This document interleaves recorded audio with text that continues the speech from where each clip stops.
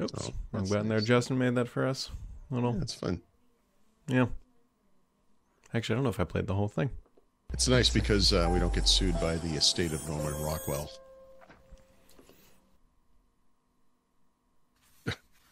Oh, yes, we do. Oh, look at that. There we go. Now I played the No, whole like thing. he incorporated some stuff into there. It's nice. Yeah. Yeah. Played that whole thing because I. Yeah, it's. Yeah, it's good. Paul Threat, if you went into a coma on Thursday Mm-hmm. and you woke up this morning, nothing would have happened. Nothing's changed. So, well, a few small things have changed. The board changes wouldn't have warranted any news. So here's my touch point for this. Mm-hmm. I recorded Windows Weekly today. When I did this last week, everything was normal. We come back, everything's normal. There's no reason to even discuss it, except that it's like 50% of the content I have for the show because it's all we wrote about over the past 6 days, whatever. Yeah. At the end of the day, like kind of looking back at this, the thing that stands out the most to me is how much Microsoft was unprepared. Because we've both followed Microsoft for a very long time. And when was the last time you remembered the CEO of Microsoft tweeting out things at 3 a.m. our time, trying Not to just calm him too, the by the way. waters? There were other C-level executives doing the same thing. And so then, look, this is one of those situations where the full story will come out eventually. You know what I mean? But the narrative, as I understood it, I must have said this in your presence in the past few days because it's the big thing. I went to Ignite last week. I talked to everybody I know from Microsoft. And I said to almost all of them, hey, this OpenAI thing, don't you kind of feel like they're going to screw you somehow? And every one of them was like, oh yeah, 100%. And it felt like Microsoft didn't have, it was like it was a one-sided deal. Mm-hmm. And the one thing I will say that's come out of this is it's very clear that that's not the case, that Microsoft, in fact, put controls in place to ensure that if OpenAI was destroyed in a nuclear blast tomorrow, that they would continue forward with everything they had been doing. So unprepared. I mean, look, the whole world was unprepared for this. It was crazy. There is I mean, look, I'm not an expert in this area, but I feel like there's a very real legal regulatory issue with a company, with investors and an entity that owns 49% of the company not being apprised of this, even as a possibility. I mean, what was this, like cloak and dagger midnight thing? Or it wasn't midnight, but midday, I guess. A firing of one of the most high profile executives in the highest flying startup. It's just unprecedented. And by the way, speaking of unprecedented, everyone, because people are like, I can't believe you write about this so much. I don't believe there is an instance in big tech or otherwise where the CEO was suddenly fired by some board and 95+% of the employees sent in a letter and said, if you don't all quit and bring him back, we're leaving. There is no precedent for this. I don't think, please prove me wrong, but I have never heard of anything like this in my life. It's incredible, right? And let's be clear, those 700 plus people, they're not hurting for jobs. Like if you have OpenAI on your resume right now, you will get snatched up in a second. You are in. Yep. There are companies, the big ones we all know about, Google, Amazon, but Anthropic and which that's the other crazy thing is that the board was trying to merge with them. So what in the what? The guy who runs that company, is that Nat Friedman? No. He's an advisor to Midjourney. No. Who runs Anthropic? I don't even know who runs Anthropic. Someone from it might either ex-Microsoft or industry, something like that. I can't remember. Anyway, it doesn't matter. But let's find out. Dario. Oh God, I don't even know how you pronounce his name. Amadi. Oh, no, that's not a familiar name at all. Okay, so that's not what I was thinking. Sorry. Anyway, this is, look, everyone kind of compares AI to the GUI, to the internet, right? To the PC, whatever you want to say. It is way bigger than that. But here's the thing, it's not just like tech. We think we're enthusiasts. So we look at it from tech, like, oh, you can remove the background, it can write a story for you. It's going to lose jobs, Yeah. This is what's driving business. right now. This is the stock market. This is the S&P 500. This is it's actually not the S&P 500, but it's it's all the index. What do you call those things? You know more about money. Index funds? Yeah, index funds. Right. This is where all the excitement is, right?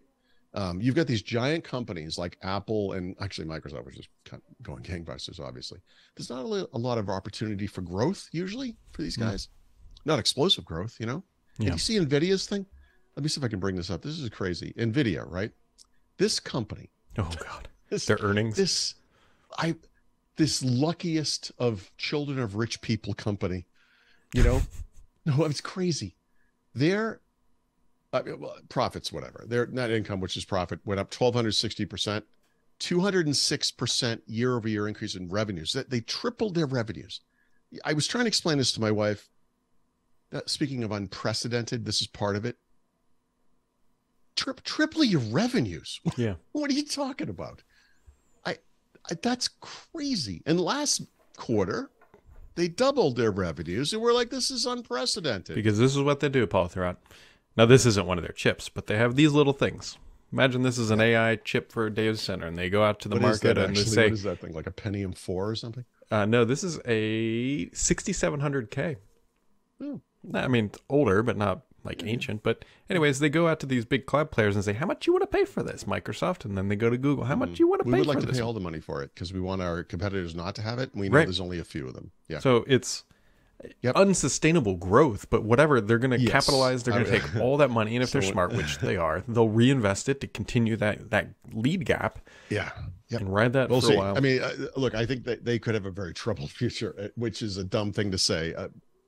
For a company that's I think exploding. You got to qualify what is trouble. Like they'll have a normalization event at some point as other companies. Well, no. Trouble for them could literally be they disappear. Like if Google, Amazon, and or Microsoft are able to replace them with their own in-house chipsets, either made on their own or in partnership with another company like AMD.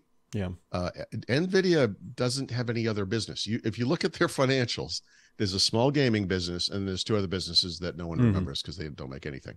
So this is like if Google lost their ad business, what would it look like? It would look like a company we don't care about anymore. And that's what would happen to Nvidia. They would become a graphics chipset company for gaming PCs. It's not a big business. Well, don't worry. They're going into the PC ARM game and it's going to rescue them. I don't know why anyone wants to do that. I think they do it because it's a side effect of the thing that they want to do. Yeah. Okay. Well, yeah. Okay. There's definitely some virtuous cycle stuff going on. I guess what I mean by that is the PC market itself is kind of a static size. It's small, relatively small. I agree with that. Other devices. And when you look at for ARM to, even become a big part of it, you're going to have a lot of lean years. I mean, there's no way that the investments that Qualcomm has made have paid off so far, other than Microsoft's probably paying for it. You know what I mean? Like this is just an unprofitable business. But I think they look at probably like Intel and Qualcomm for that matter and say, I bet we can steal part of that business. And not necessarily the Qualcomm Intel PC. Is a limping giant. They're vulnerable. I mean, there's no doubt about it. Yep.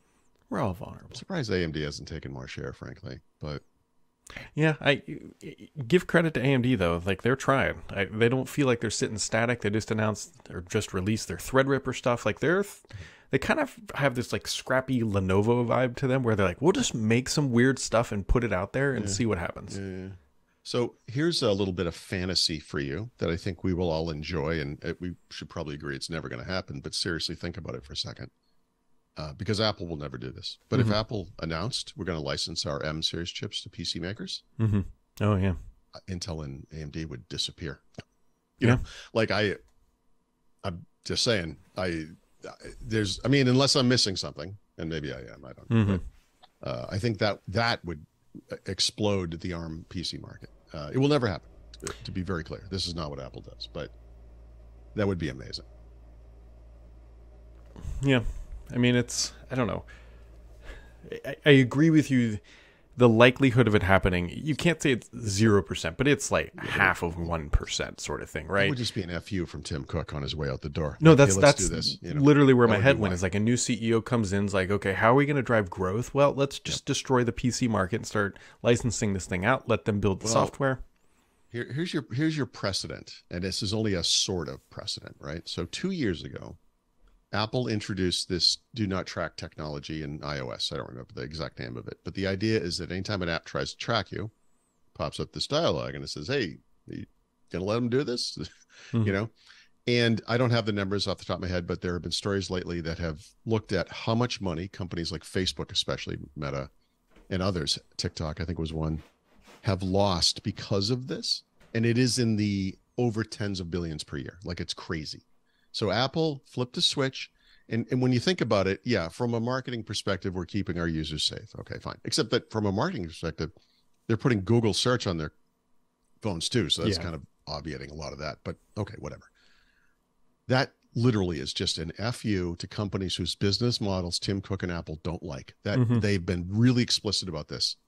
And that doesn't exactly exist in the PC space. I mean, honestly, PCs aren't doing much more than Macs or whatever. So, like, Tim Cook probably doesn't have that kind of hatred of those businesses or whatever. But, you know, they suffered for many years waiting for IBM / Motorola PowerPC to come up with better and better chips.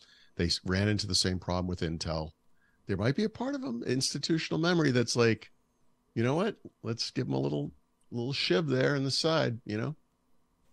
That's my I only mean, little sliver of hope for this happening. you think about it. If Hope is, Windows on ARM gets to a mature place, like it's not it's not going to happen in the immediate future because Apple would much rather sell hardware because that's where they. no, of course, but But imagine the ships going down. Imagine they're like, look, we have that is maxed hardware, out. Brad. When you think about it, right? I mean,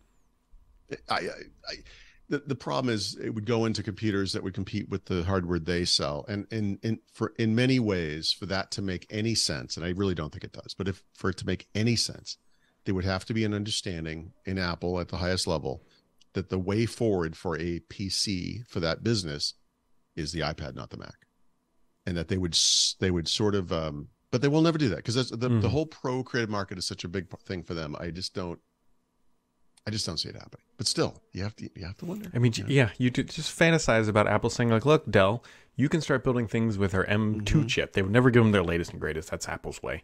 No, it's like, look, you can build a Windows on ARM device, use this chip, make it work. You can't call it an M chip. You got to call it like something else. yeah. Right. The thing is, They clean up. I mean, this might be about to change finally, but to this day, the fastest Windows and ARM experience is virtualized on a Mac. Oh yeah, and that makes no sense. Like that should be physically, or from a physics perspective, that should be impossible. I guess it is physically, isn't it? Physically, you know what I'm saying? Yeah, we were never ones for laws of thermodynamics. Right. Anyways, it is Thanksgiving here in the U.S. tomorrow, and I'm assuming we're probably not doing anything Friday unless Microsoft buys Sam another Altman. explosive development. Microsoft acquires OpenAI. Yeah, who are the other key partners? Like Microsoft's going to acquire Intel. Maybe that can happen over the next 24 hours. Boy, this is again. We could talk about this forever, but one of the many fascinating things about this OpenAI thing is Microsoft just acquired Activision Blizzard, right?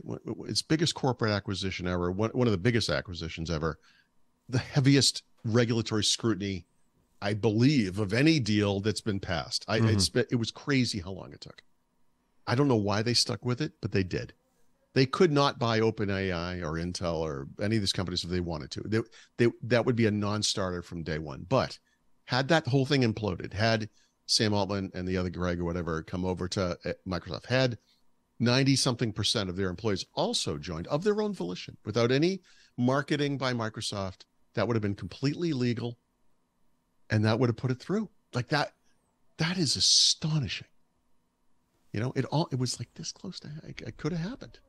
I keep doing this today. I don't know. Have a good Thanksgiving.